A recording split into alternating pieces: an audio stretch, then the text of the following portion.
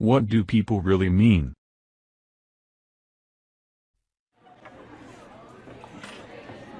Yolanda, hi. Hi, Mari. How are you? Fine, thanks. Is anyone sitting here?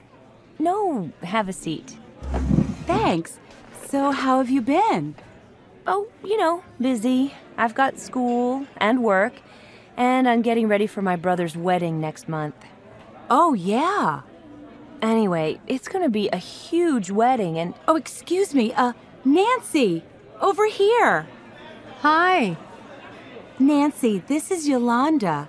She works in the library. Yolanda, this is my housemate, Nancy. She teaches English here. Nice to meet you, Yolanda. You too. Well, listen, actually, I've got to go. I have to be at work in 10 minutes. I'll see you soon, Mari.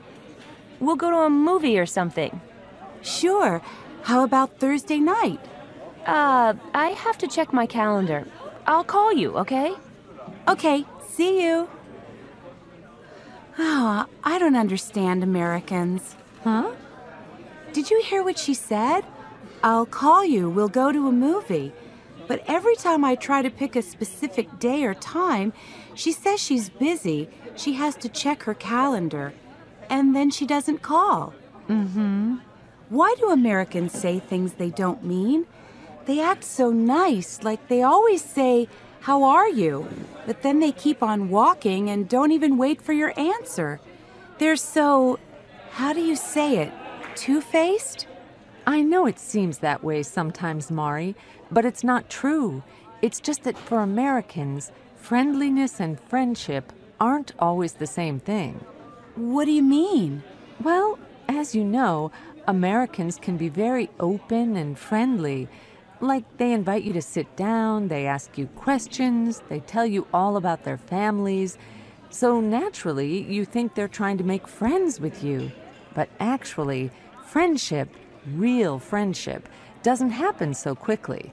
So when people say, "How are you?" they're just being polite? They don't really care? Not exactly. The thing you have to understand is that "how are you" isn't a real question. It's more like a greeting, a way of saying hello. Aha, I get it. And "have a nice day" is just a friendly way to say goodbye? Exactly. Now you're catching on. But I'm still in the dark about Yolanda. Does she want to be my friend or not? It's hard to say. Maybe she's just too busy these days. I guess you'll just have to be patient. That's good advice, I guess. Thanks.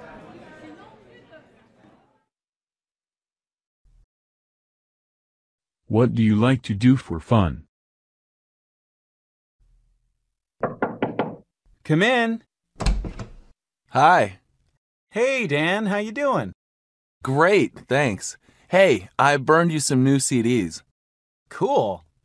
Hi, you were at our show last night, right? Yeah, I was. Sorry, Mari. This is Dan. Dan, this is Mari. It's nice to meet you. Nice to meet you too. Oh, let me get that. I'll be right back. Okay. So, Mari, did you have a good time at the club last night? Yeah, it was pretty wild. What did you think of our band? Well, your music is great for dancing, but to tell you the truth, it was kind of loud. I guess I really prefer jazz. Do you go to concerts much? No, not very often. I can't afford them. They're so expensive. Yeah, I know what you mean. Well, what do you like to do for fun? I love to eat. I love going to different ethnic restaurants and trying new dishes. What's your favorite kind of food? Well, Japanese, of course. What about you? Well, I'm not crazy about sushi or sashimi, but I really like Mexican food. Ooh, I can't stand beans, and I don't like cheese. What about Indian food? I don't care for it. Too spicy. Do you like American food? You know, hamburgers, hot dogs, French fries. Yuck. All that fat and salt and sugar? We don't see eye to eye on anything, do we? Well, let's see. What's your opinion of modern art? There's a wonderful show at the County Museum right now. To be honest, I don't get the modern stuff. I prefer 19th century art. You know, Monet, Van Gogh, Renoir. How do you feel about sports? Are you interested in football? American football? I hate it. Basketball? It's okay. How about tall musicians with curly hair? It depends. Okay, I got it. How about tall musicians with curly hair who invite you to a movie? Science fiction? Sounds great.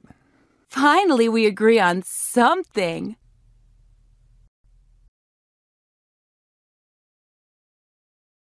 To clone or not to clone.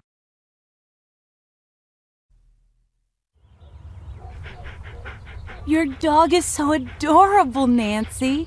How old is he? 11. Wow, that's pretty old. Yeah, I just love him so much. I don't know what I'll do when he's gone.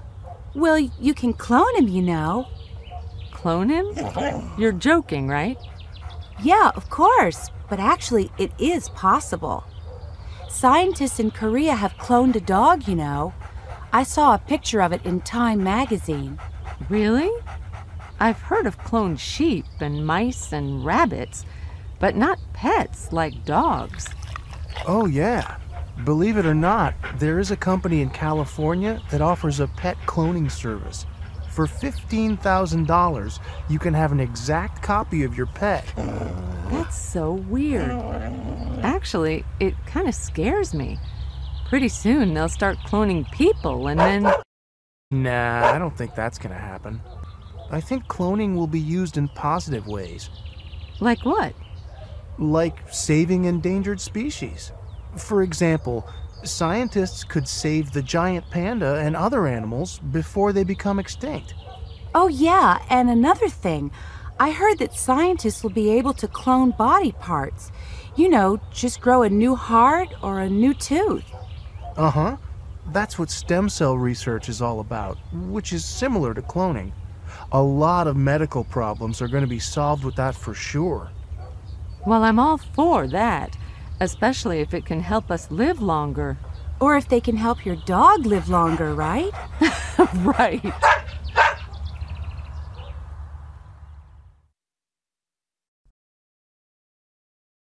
A baby shower. Hi, Jeff. Hi, Sharon. Look what I got in the mail. Hey, Hi, Mari. join us for a baby shower honoring Nancy Anderson, April 5th, 11 a.m., hosted by Sharon Smith and Carolyn Freeman. Oh, good. You got the invitation. So, can you make it? I think so, but, well, what is a baby shower exactly? You know, it's a party for a woman who's going to have a baby. It's like a welcoming ceremony for the new baby. It's a party? Then why do you call it a shower? Because the custom is to shower the woman with gifts for the baby. Get it? I see. Are you invited too, Jeff? No way. No man allowed. Really? Well, not exactly. Lots of baby showers include men these days, but traditionally showers are hosted by a woman's girlfriends or female relatives, and they're only for women.